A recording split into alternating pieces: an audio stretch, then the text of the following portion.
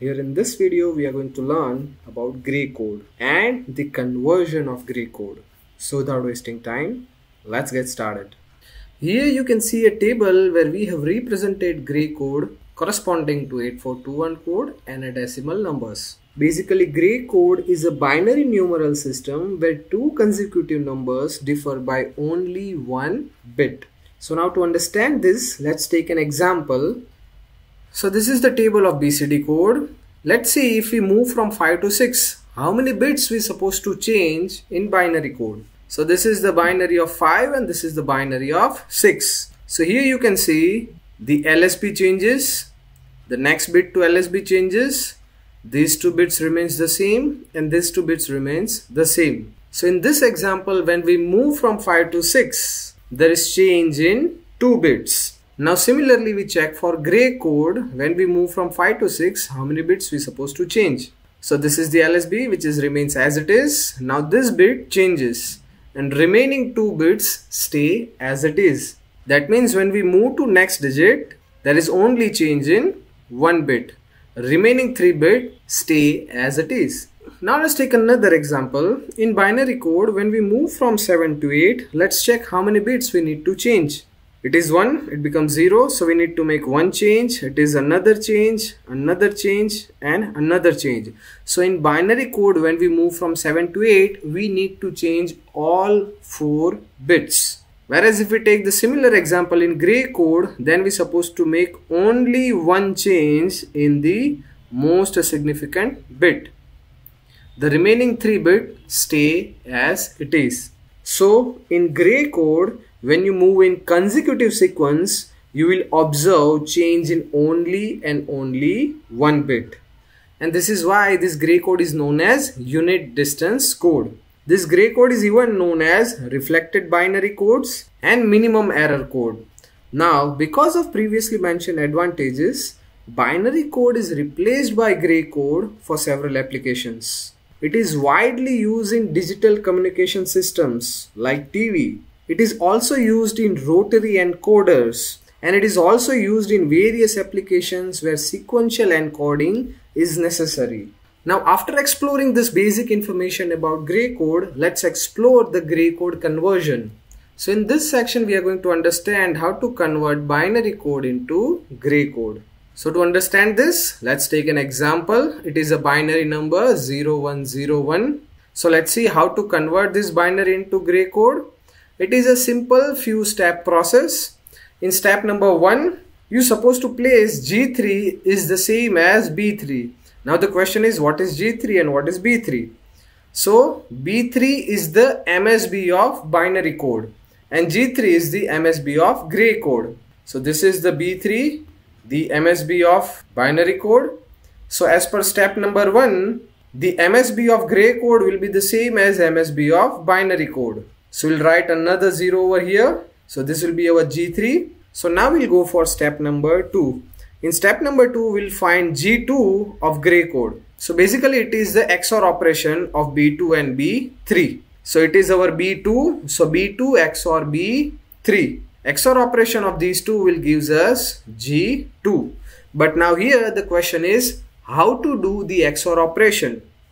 So in this video, I'm not going to explain in detail how to do the XOR operation, but I'll give you a table of XOR operation and I'll give you a trick of XOR operation.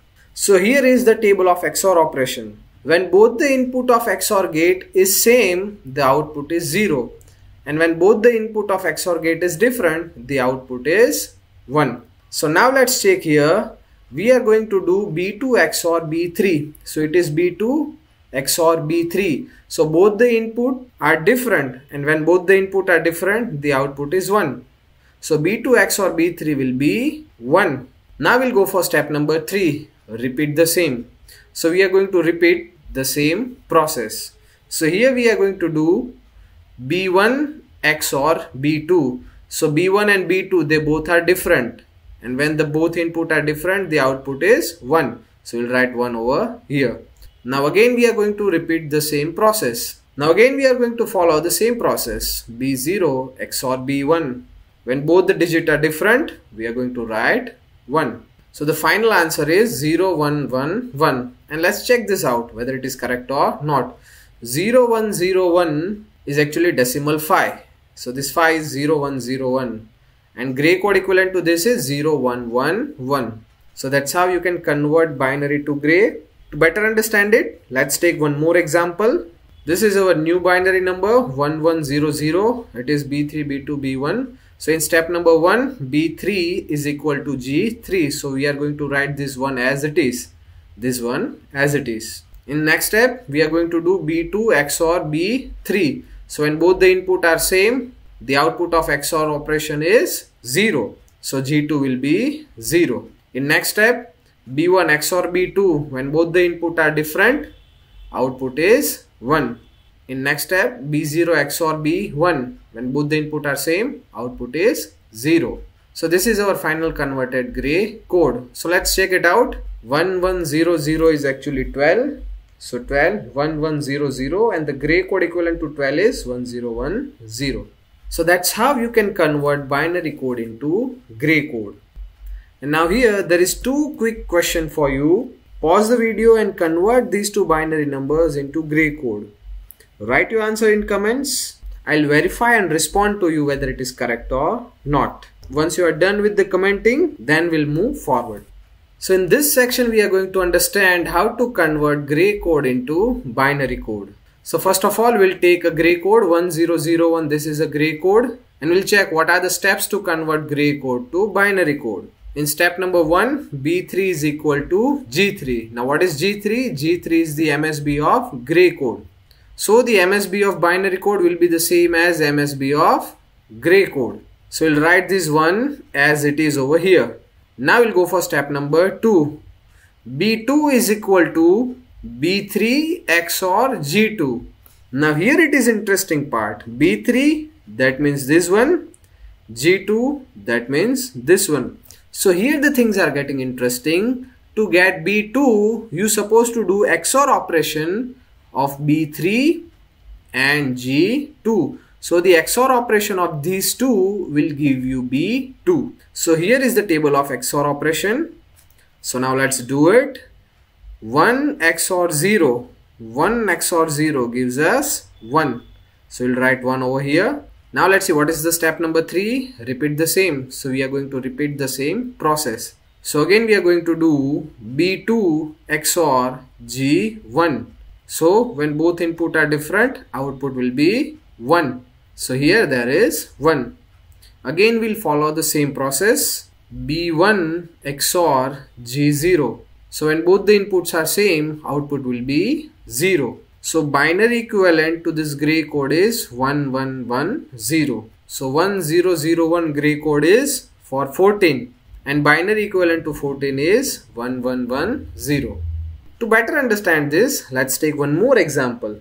This is our gray code G3, G2, G1, G0. So as per step number 1, B3 of binary code is same as G3 of gray code. So this MSB we are going to write as it is. So 0 as it is. Now in next step, B3 XOR G2. When both are different, we'll write 1 over here. So here we have 1. Now in next step, B2 XOR G1. So 1 XOR 1, 0. Now in next step, B1 XOR G0. So 0 XOR 0 is 0.